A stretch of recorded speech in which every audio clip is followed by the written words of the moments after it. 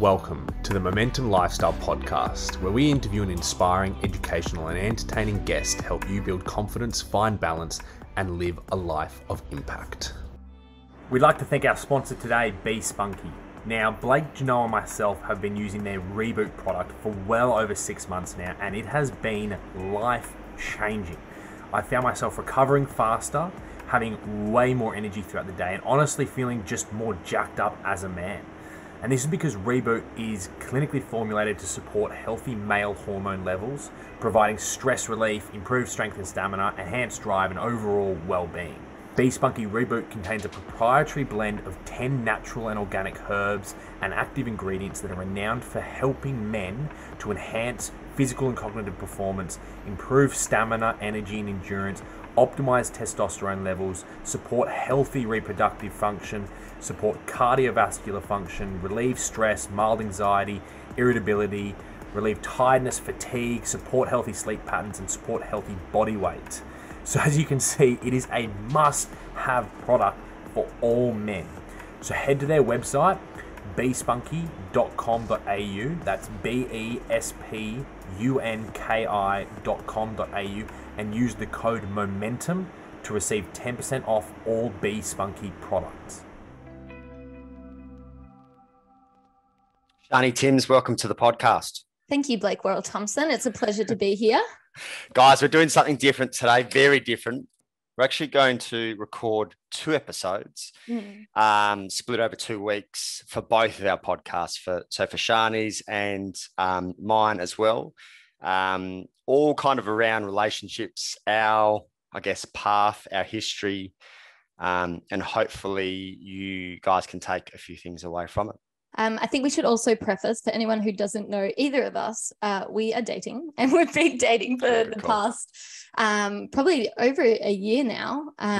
So yeah, just to set that scene, just so you don't think it's two randoms just having a chat about weird things. Perfect call, babe. Perfect call. All right. Do you want to get, so what we did is we put out to social media that we were going to do a podcast together and asked people to ask questions. So we've got about 10 questions that we'll ask each other over the course of the 2 podcast episodes.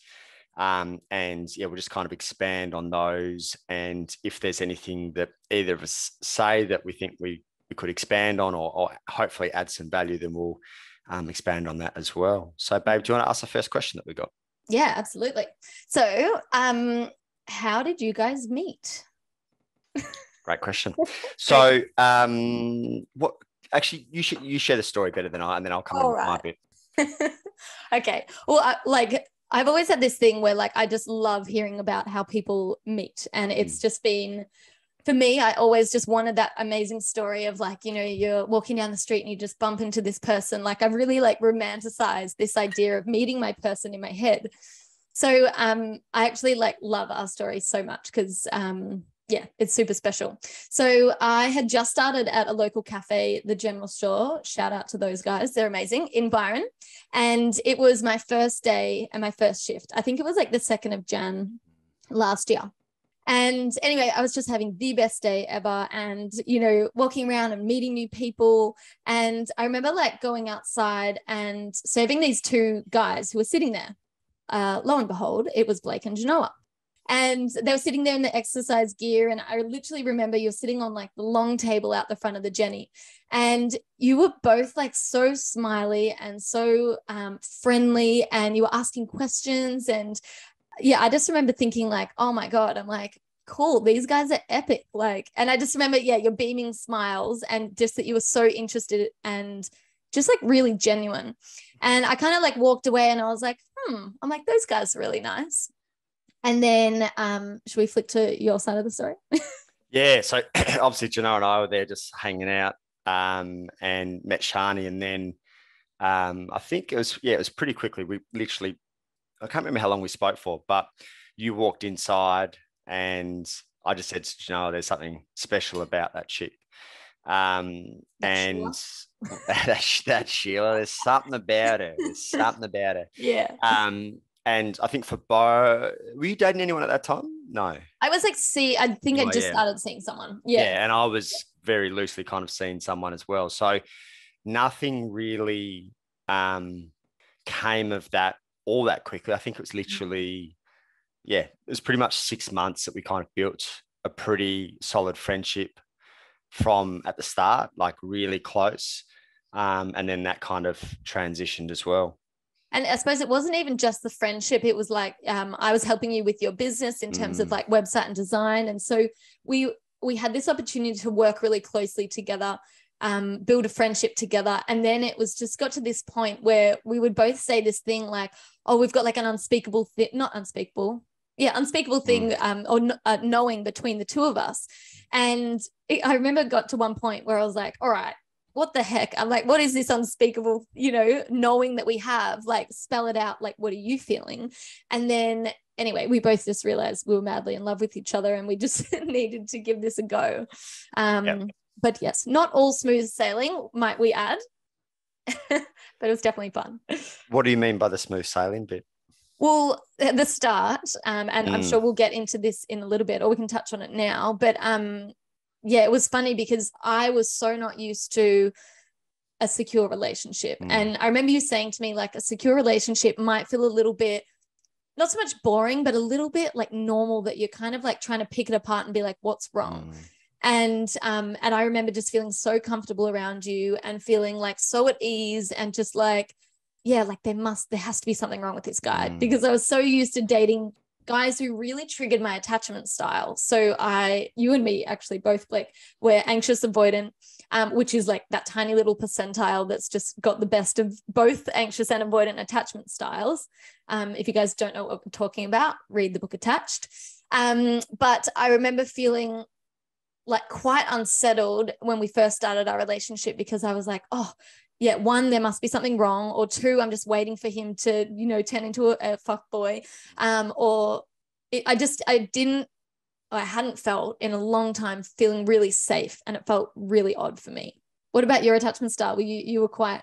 I was anxious avoidant as well. And I think I'd spent a lot of time over the last kind of 2 years between relationships really making sense of my patterning in previous relationships, and felt a lot more settled coming into ours. But also, it was just that kind of first month energetically was a bit unsettling. And that really unsettled me a bit, in that first month. And then we kind of were able to, talk through it and move through it. But also, and I know this is a question that we'll go into a bit more different in a bit more detail in a sec, is most of my previous relationships, albeit amazing girls, were really unsettling, like up, down, just a fucking absolute circus. So, and, a lot of that weight is on my shoulders in terms of my own dysfunction, which I had to spend a lot of time making sense of and owning properly. And, aside from probably that first 3 weeks where we were just kind of finding our feet, the first 3 months was so smooth that it actually made me anxious. And similar to, a common theme with anxious avoidance or even trauma bonding, and many of these terms that are getting thrown around, is if you're used to dysfunction, then function can really challenge your nervous system. So, I'd often laugh and say things to Janelle like, I wonder what the fuck she's hiding. There's got to be something, because we weren't living together at that stage. Yeah. And I was just waiting for something to come to light. And eventually, I think probably after about 3 months, I was able to kind of really settle into my groove. And based on what you're saying and how you felt, I think you probably settled a bit quicker than me. But yeah, it was a slightly challenging first few weeks, and then we're in our groove after that. And I remember we both kept on saying to each other, like, it gets to be this easy. And we were kind of like both shocked and surprised when we were saying it, like it can be easy in a relationship, doesn't need to be this, push pull, like, triggering each other, which I think we were both sort of used to in the past. So I hope that can kind of be expansive for anyone listening, being like, oh, it does get to be easy. And I think a massive part of that, which made it that way, is we were very good at communicating with each other. And like right from the beginning, we were like, you know, if either one of us was triggered or activated, it would be like, oh, I'm really feeling this right now. So it was like voicing it, but then also stating like, this is what I need right now. And I remember there was like early on in the piece, and you had gone away on a few trips. And I was like, you know, when you go away, like you know, I don't want to sound needy, but like this would really make me feel comfortable, is maybe we just have a FaceTime, you know, once a day, or a quick phone call, or just a check-in. But I think sometimes people can be like afraid to speak their needs in a relationship because it might sound needy. But yeah, what were your sort of thoughts on like sharing your needs early on? Well, the other thing to kind of expand on that, and I don't know whether you want to say it or whether you want to kind of leave this bit out, it's up to you, is we're in there now that we've gone there, is communicating your needs, and we'll go into that in a sec, is obviously super important. And when someone can communicate and you can understand on a deeper level why that bit's important, then it's easier to really kind of solidify that. And, you know, do you want to talk about your history with travel? My history. Oh, yeah. I was like, what are we going into here? Yeah, so I would have a thing that any partner who I was with, like whenever they went away, they would have either cheated on me, or they would have like been with somebody else, or it when someone went away, or they would change their mind about the relationship. So for me, you know, my new partner, them going away was actually very activating and very triggering for me. And it wasn't because I didn't trust you, but it was like that situation was charged with like, you know, 10 years worth of data, my data in my head, that, oh, someone goes away, that equals abandonment, that equals I'm going to get really hurt, that equals they're not going to be with me anymore. So like even just voicing that with you was quite good, because it wasn't, you were like, I'm not going to take this personally, because I know that this isn't about me, and it's about me just creating a safer space or doing what I need to do to kind of let you move through what you need to. That then puts a really different spin on things for me, because, you know, option one is that you get a little bit anxious when I go away, and it, you know, you kind of get drawn into that anxious attachment style, you know, which could cause a little bit of unsettling in the relationship. But as soon as I understand where that stems from, then I'm extra mindful of checking in, extra mindful of FaceTime, extra mindful of doing, you know, things that might help soothe that piece for you, as opposed to you being anxious for the whole period of time. So it's really good to, one, obviously connect with your needs, but two, also, if you can understand, you know, where they're coming from, then it's really helpful for both parties. And I think from the start, we were pretty good at communicating our needs, and also keep in mind that we had 6 months of friendship prior to that, which made communicating our needs really easy. And obviously, because I knew, you know, in our friendship, that you were looking to heal that kind of people pleasing, cool chick part of yourself, I really emphasize the importance of you communicating your needs. And I think, you know, probably in our rituals of connection, which we'll talk about soon, I would constantly ask you, what are your needs? Where are your needs being met? Where are they not? What did you want to say that you didn't? And really give you the space to build confidence in communicating your needs, and knowing that, you know, I was here to support them and meet them where I could. And that you felt that you had the confidence to kind of voice those as well. So yeah. And that felt quite refreshing for me, because I don't think I'd ever had that space in past relationships where it was a safe space that I could voice what I needed. And I wasn't being told like, don't be ridiculous, you know, you're too clingy, you're too needy.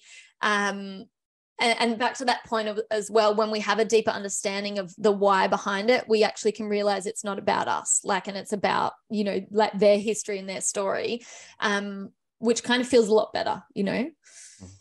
And it was also, I think, one of the challenges in the early stages is it's really easy to have the rose-colored glasses on and to not voice your needs or not voice your opinion, and even start to shift away from what you really value. So, you know, for me, I'm up at 5 o'clock every morning. And even in that honeymoon period, I was up at 5 o'clock every morning. Nothing really changed for us. I don't think, it's easy to lose sight of your values and your priorities.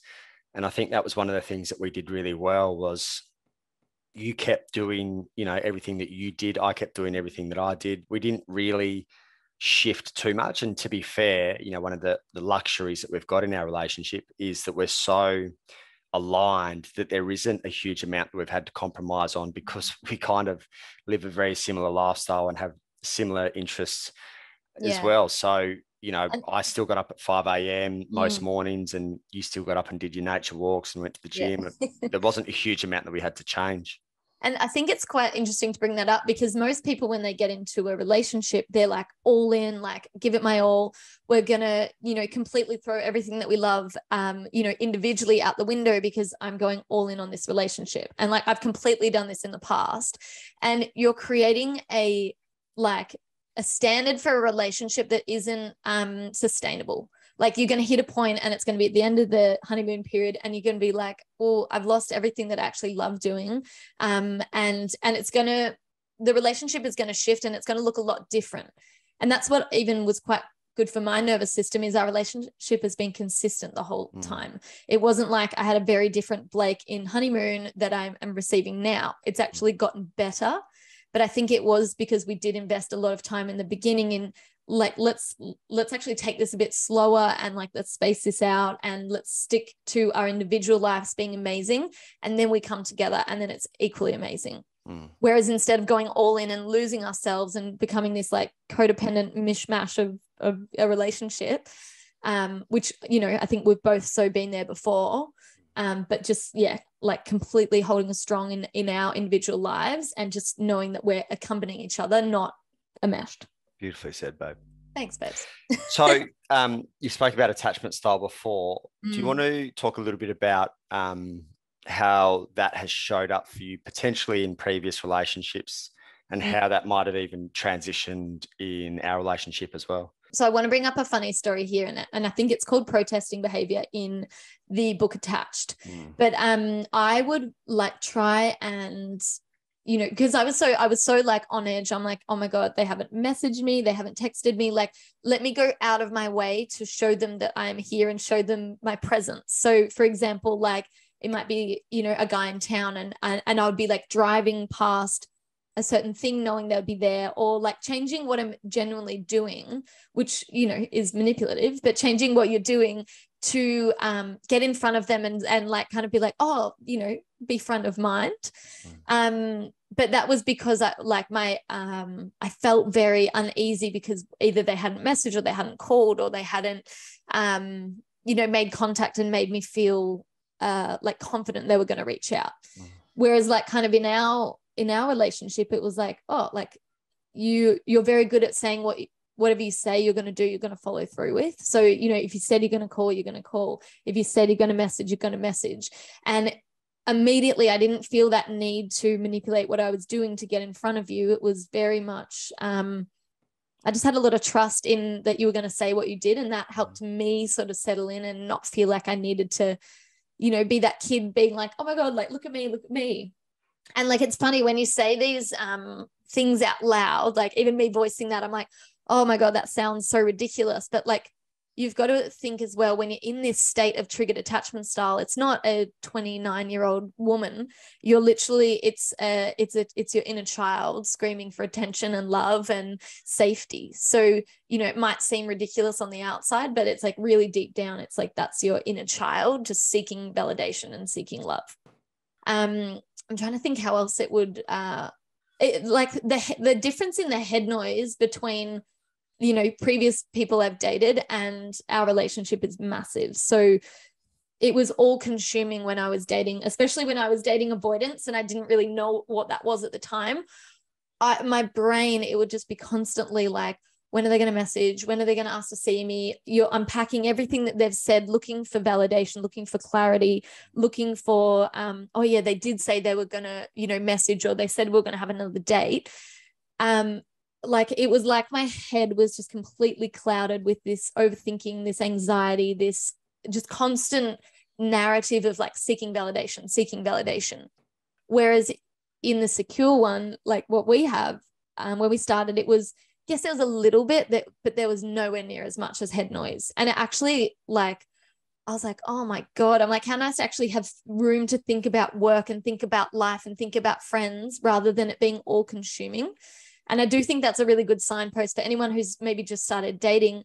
If it is all consuming, maybe start to think about like what part of me is really triggered and activated right now, and how can I actually start giving something to myself that is going to make me feel safe, that's going to make me feel loved, and that's going to make me feel seen. Because as long as we're externally seeking it, we're never going to be able to heal it ourselves. And one of them you mentioned there, which is super important from a bloke's point of view, is integrity, and really being aligned between your words and your actions if you're going to create safety in a relationship. And the other one, I'm not sure if you can remember this, it's so long ago now, is I knew that if you sent a message or you said something where there's a level of vulnerability, that I would, even if I was like doing something and I was busy, if I had a moment to like stop and acknowledge it and then tell you I'd come back to it a few hours later, just so you weren't sitting in that kind of anxious energy as well. So I think I probably did that, half a dozen times or whatever. I knew there was a vulnerability and you'd put yourself out a bit. And I didn't want you to, sit in that kind of anxious state for 3, 4, 5 hours if I was kind of in the middle of something. And I think that goes for everything as well. Like it's like any friendship or relationship. It's like if you can, if they have put themselves online and said a vulnerable message, but you don't have space for it, be like, yep, received. I'll get back to you in whatever time feels good, just to put that other person at ease. Talking of communication. Yeah. How have we gone communicating boundaries? I think like, obviously we're not perfect at any of this, but I think quite well. And I think it really comes down to having that, time and getting that practice in on our rituals of connection. Because, for me, rituals of connection isn't just about voicing what you need, but it's about practicing communication. So when it does come to any boundary that I don't even think, like, I can't even think really like we have boundaries as such. I'm doing like inverted sort of commas. We don't have anything like really like, you can't do this, you can't do this. But as soon as something does come up, we're able to verbalize it. We know the communication skills between you and me to be like, okay, cool. Like, I know this is really important for him right now. I'm just going to be present and going to let him voice it, or vice versa. But yeah, I do think it really comes down to like that space that we've created and the skill of communication that makes it so successful. And it kind of means that we don't need to have all these boundaries as well. Yeah, it was a question obviously that we got sent on social media, and it just hasn't really been a thing for either of us at this stage. And I can definitely see how it could show up in relationships. And I guess what I want to say as well to all of this is like, despite the fact that it's been really smooth sailing for the 15 or 16 months, is nothing's off limits. Like we're not against, fighting or arguing or whatever. It just hasn't been a thing for us. So I think, for some people, whether they're people pleaser, whether they, struggle to use their voice, it might be on the surface calm, but that's because they haven't, wanted to rock the boat, or they haven't voiced their opinion. We're okay if that happens. It just hasn't been a thing. Like if the boat is rocked at some stage and someone really, is having struggles with boundaries or whatever, like we're not against it. So just to kind of clarify that bit, we haven't had a fight in, the 15 months that we've been together, but we're also not against it, in terms of neither of us, and this was a really big piece for me, especially in the first 3 months, knowing that, Shani previously had been a bit of a people pleaser. I really overemphasized the importance of being able to use her voice and find confidence in it and kind of speak her truth, whatever that looked like. So just to be mindful of like, is it really smooth sailing from a clean energy, or is it smooth sailing because one of you suppressed, or one of you's not voicing, your truth, whatever it might be. So just kind of wanted to reiterate that from a communication point of view as well. Can we touch on the funny one? Like, and this was a big part about like actually speaking what's on your mind. Like you would always say like, no matter like what it is, it's like speak it. And sometimes it's like you know, it is shitty. And I remember this game that we played, and it was like, you said, okay, you get to pick two items of clothing that that I'll throw out that you don't like or that turns you off or anything. So I'm pretty sure you had those like gross Adidas sneakers that I just like hated. They just looked like dad shoes. Yep, apparently. So anyway, so I was like, I don't like them. I'm like, they're going. And I can't remember, there was like another do you remember it? The other, it was like a jumper of some sort. A jumper, yeah. But even something fun like that, and like gamifying it, just brings back, especially if your partner's not confident in speaking their full truth or saying something that might offend them, bringing that sort of gamification to it, actually, like it just changes the energy and makes it a bit more fun than serious. But yeah, that was a funny one, wasn't it? Yeah. And a question we got: what makes this relationship different from others? You start on that one. I was meant to ask you that question. That's all right. You stole it. Might be our first dispute here. So what makes the relationship different from others? Well, I think we've always kind of wanted to do relationships differently, and I think that's always been a lens of everything that we do, and not different for the sake of different. It's different for the sake of actually like doing things that are going to improve relationships. Like majority of relationships and marriages don't actually work out. It's like, awesome. There must be, not awesome, but like, cool. There must be something to fix here to improve it. So like a big thing that we do, are you okay if I share the bed thing? Yeah, go for it. Yeah, I like that. The bed thing. But yeah, we have 2 nights a week where we sleep in separate rooms. So it's like Monday and Tuesday, Blake sleeps in his office, the spare room, and then I sleep in our room. And like just having that space to like, and it's not even like you need the space, it's just space to be by yourself and to read and to, you know, catch up on whatever you want to catch up on. And even for me as a projector, like I need a lot of like alone time, like full on alone time, and living in a house with 3 boys and me doesn't actually give me a lot of alone time. So like little things like that actually maybe a little bit like, you know, taboo in for other people, but for us it works so well. And like we get to, you know, Wednesday, and I'm like so excited to have, you know, a sleepover together and like be together. And I think it just comes back to this point, like don't wait till something's broke to fix it. Like why not implement strategies from the get-go to actually like help, you know, maintain a amazing relationship and create strategies of sustainability in a relationship rather than, you know, patching up things as they come up. What things come up to that? Well, a number of things. I think, you know, one of the like real significant differences in this compared to potentially what I felt in other relationships is a real sense of partnership, and that we're on the same team and that we're each other's biggest kind of supporter. And you know, like life can be challenging enough without feeling like you and your partner aren't a team. So there's a real empowering feeling that comes with knowing that you're on the same team, you're rooting for each other, and that you've really got that strong partnership.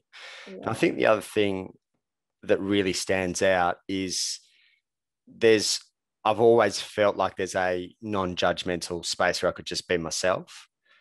And again, you know, I can say that with ease and it kind of rolls off the tongue, but it also isn't that common. And I can speak firsthand to that I haven't felt in previous relationships, that I could be myself. So when you put those two things together, one, that you can be yourself no matter what, and 2, that you feel like you're in this ultimate kind of partnership where you got each other, it creates a really healthy environment as well. So those are a couple of things from my end. What about you, babe? I love it. Yeah, I think that part is so important. Just like it always feels like whatever I do in the world, I've got my like safe space coming back to you, and like knowing that there's no judgment, and I can say whatever's on my mind or my heart, and like knowing that you'll hold space for it. And even when it hurts, like I've come back to you and been like, you know, like saying something that actually is not so much hurtful, but it's like it's hard to hold space, but you just do it anyway.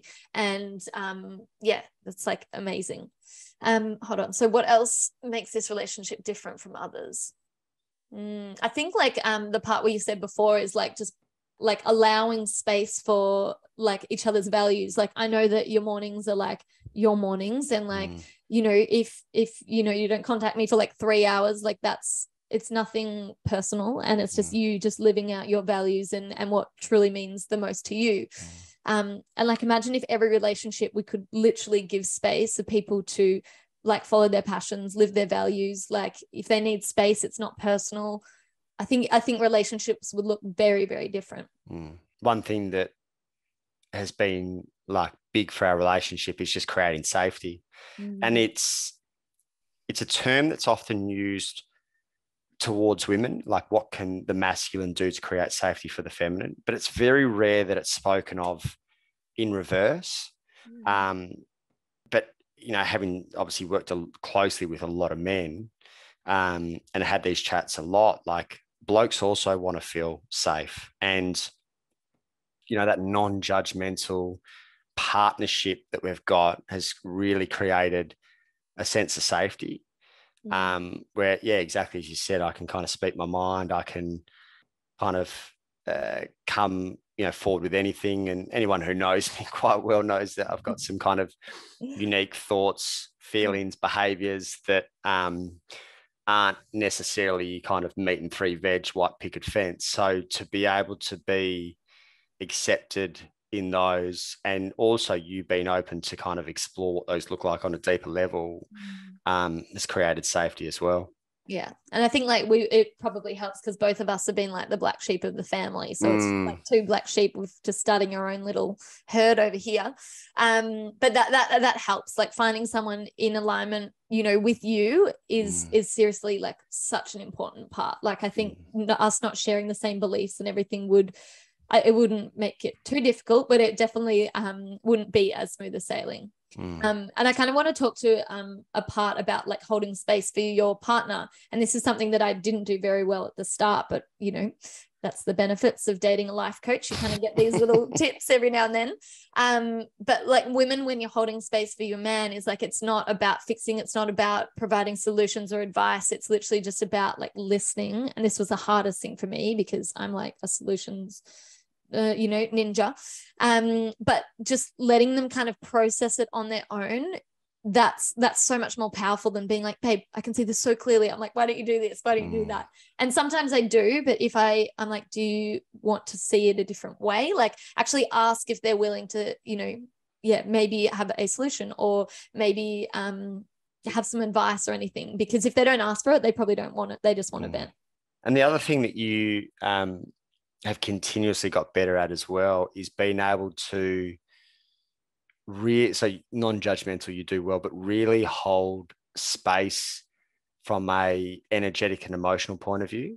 So what that looked like in the early stages is you probably got a little bit rattled at times with anger or certain emotions that I would be kind of expressing. Whereas as this has evolved and probably as you've got even more comfortable with your own full emotional vocabularies, like you've been able to hold me in that as opposed to shut that down, suppress, or not know kind of what to say or do. So that's a really big one as well. And I think that's probably something more that blokes struggle with is they can't hold the feminine. So if we're talking heterosexual, but you know, whatever dynamic role you work with, it's a super common struggle for the masculine to be able to hold the feminine in their fullness when it comes to their emotions, whatever's going on for them. You know, they can kind of sit there numb, not present, and a bit blank. But what does it look like to kind of really hold them in that as well? So that's a really important piece as well. Do you have any like practical takeaways for guys who do want to hold their women through, like, you know, the whole range of emotions? Like it sounds so easy, but like, is there a practical takeaway that you can give for men? The first thing that you need to be able to do is you need to create a better relationship with your own emotions, your own feelings. So you'll generally only be able to take someone to the depths that you've been yourself. So if you're not okay with your anger, you're probably going to struggle to hold someone else in their anger. If you're not okay with your sadness, your vulnerability, then you're probably going to struggle with someone else. So, you know, it can look really small to start, and it might just be acknowledging that you're angry as opposed to shaming yourself or beating yourself up. And if you look at blokes in particular from a history point of view is, for most of us, we were told that anger is not okay as a kid, and all these certain feelings, don't be a pussy. So you've got a whole bunch of blokes walking around that are ticking time bombs because they've suppressed their emotions for so long that it's going to be the fucking spilt milk that pushes them over the edge.